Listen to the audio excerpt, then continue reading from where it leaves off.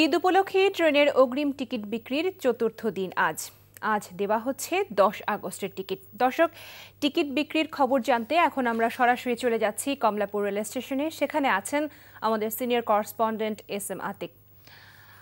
আজ চতুর্থ দিনের মতো ট্রেনের অগ্রিম টিকিট দেয়া হচ্ছে, তো এই মুহূর্তে রেল স্টেশনের টিকিট বিক্রির কি অবস্থা আপনি দেখতে পাচ্ছেন?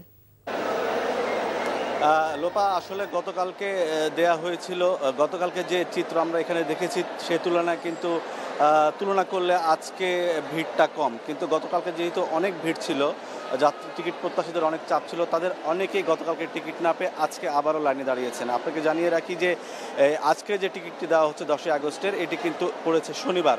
অর্থাৎ গতকালকে যে টিকিটটি দেওয়া হয়েছিল সেটি ছিল শুক্রবারে কিন্তু যেহেতু ছুটি শুরু হয়ে গেছে, সুতরাং গতকালকে যাত্রীদের প্রচণ্ড চাপ ছিল এবং শনিবারেও ছুটির দিন, সুতরাং আজকেও কিন্তু যাত্রীদের প্রচণ্ড চাপ।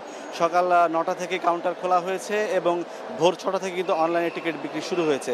অনলাইনে টিকিট বিক্রির ক্ষেত্রে আমরা যে অভিযোগটা গত দুদিন থেকে পাচ্ছিলাম যে সার্ভার খুব ব্যস্ত, তারা ঢুকতে পারছেন না, সেই অভিযোগ আজকেও আছে, তবে তুলনামূলকভাবে সেটা কম।